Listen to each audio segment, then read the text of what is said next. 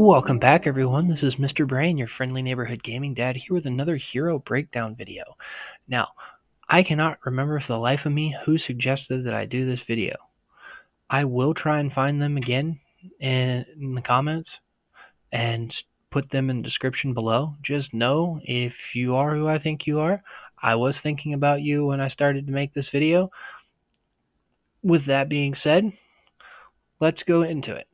Jaden is an interesting legendary commander.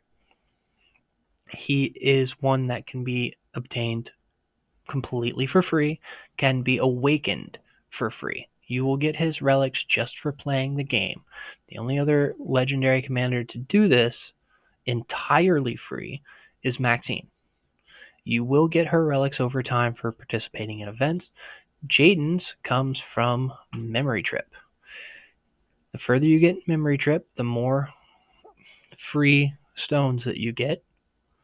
And you will get just under 12,000, so you can get 3 per day, and you can pretty much empty this out every day.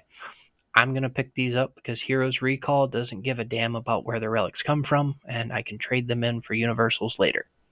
Also, duh. But let's get back to Jaden, and I'm going to break him down in my usual fashion. I'll talk about his skills, different ways you can use him in combat, a good talent tree build for him, and what commanders you can pair him with to get the most out of him. Without further ado, first skill. Now, this is awakened. Before you awaken him, it's damage factor of 8,000, 4,000 when acting as Vice General, which just means secondary. And at the same time, reduces defense of the attack squad by 25% for 3 seconds. It's a very nice debuff to one of the defensive stats, and it's very useful for increasing damage for all of your allies around you on that particular target. And it's a 3-second debuff, which is really nice. I believe Lee's is only for 2 seconds. Now, granted, his is far more substantial, but a 3-second debuff is just 1 more second for your allies to get a little bit more hurt in. Now, he is locked to being a leader because of his weakened skill damage as a secondary, but we can work around that. Second skill, increases damage dealt to zombies by 25%. He's a zombie hunter. That's fairly standard. Second part of his skill, when attacking a zombie, there is a 10% chance to heal lightly wounded squads by heal factor of 1500. If you have been hunting zombies for any period of time, you're not hunting them by yourself. I mean in the sense that you're sending more than 1 squad out at a time. If you're sending 4 to 5 squads out like you should be doing, you're going to end zombies, regardless of level, in about 5 to 6 seconds. You likely won't even get skills off, which means this skill won't activate about half the time. And even when it does, it's a measly 1500. If he's fighting by himself, I can see this being more useful. Second part of this skill is throwaway. Just ignore it for the most part, even if you're trying to plan out your zombie teams. This isn't going to activate enough to count as a heal factor. Third skill, when using a basic attack, there is a 20% chance to reduce skill damage taken by 25% for 3 seconds. This is another nice little buff for yourself. 1 in 5 chance, no limit on how many times it can activate, and skill damage taken reduction by 25%. Let's do the math for a second. 1 in 5 chance for 3 seconds. That's about a 60% uptime if none of them are overlapping. If it reactivates for any reason, they do not stack. I have checked that. They do not stack. It just starts over. So if you had 1 second left and it triggers again, it goes back to 3 seconds. Just so you know. But skill damage taken, 25%, in a world of so much AoE damage, it helps. Zombie herding. Increases squad attack and squad defense by 12%. For a legendary commander, this is very small. However, it is not focused. The other commanders tend to have boosts for squad defense and HP that are locked to a particular type. Jaden, he doesn't care. He is indiscriminate on what he's going to use to kill you. Awaken skill, if you noticed before, ups the damage factor and increases the percentage of the defense reduction. 5%, it's nothing to scoff at. 5% is right about the difference between difference in troop advantage. So keep that in mind. It's a 30% reduction in defense and a little bit higher attack power when he's awakened. Now, I primarily use him in arena or if I really need an enemy team to be weakened. And I don't care how much I lose to do it. In arena, he tends to hold on to a commander where... Here, let me just show you.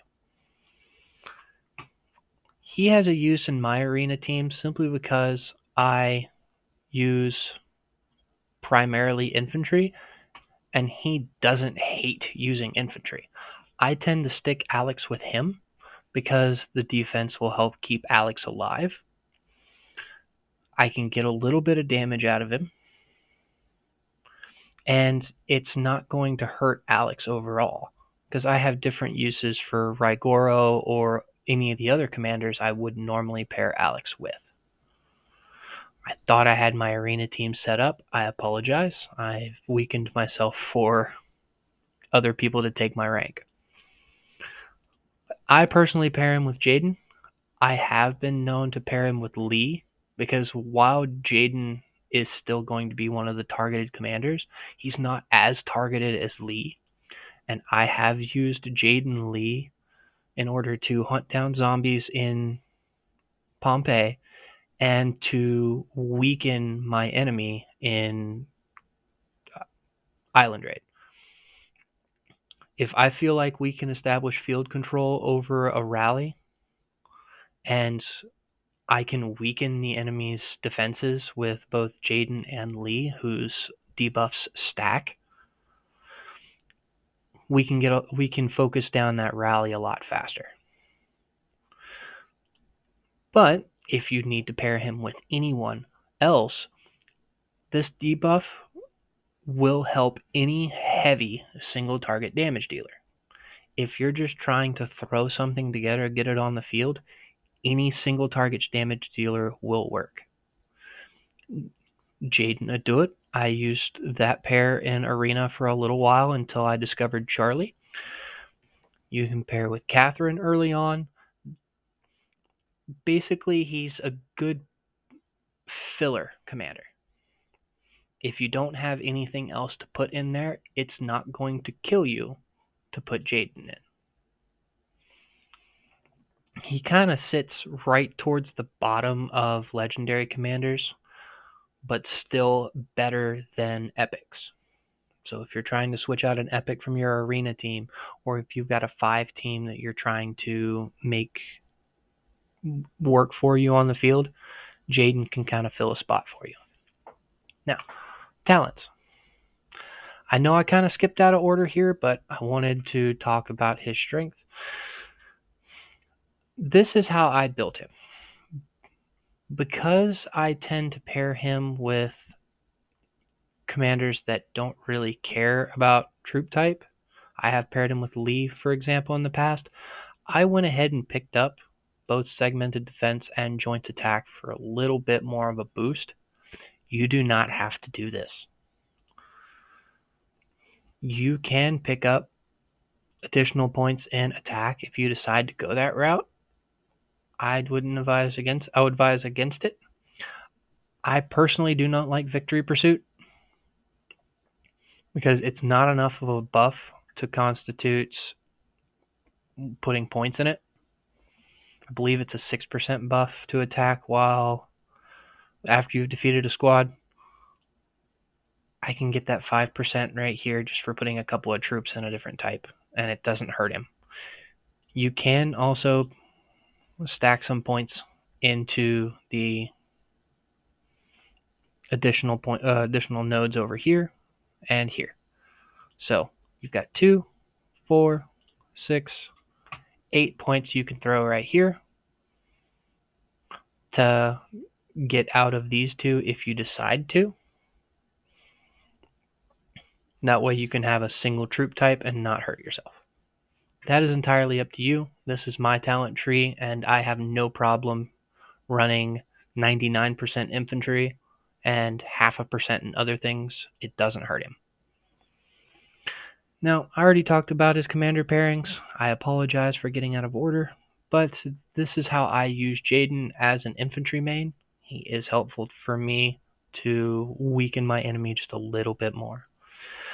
Now, if you have any questions about this commander, please feel free to leave them in the comments below. If you have any other content ideas or would like me to go over any of the other heroes in the game, please feel free to let me know. And again, I have set up a Patreon where I'm trying to get new content made specifically for Patreon. Still in the setup phase. I admit I don't have much in there right now, but I'm working on it, and any support you could give me moving forward would be geared towards making that better for you all. And with that, this is Mr. Brain, your friendly neighborhood gaming dad, signing off.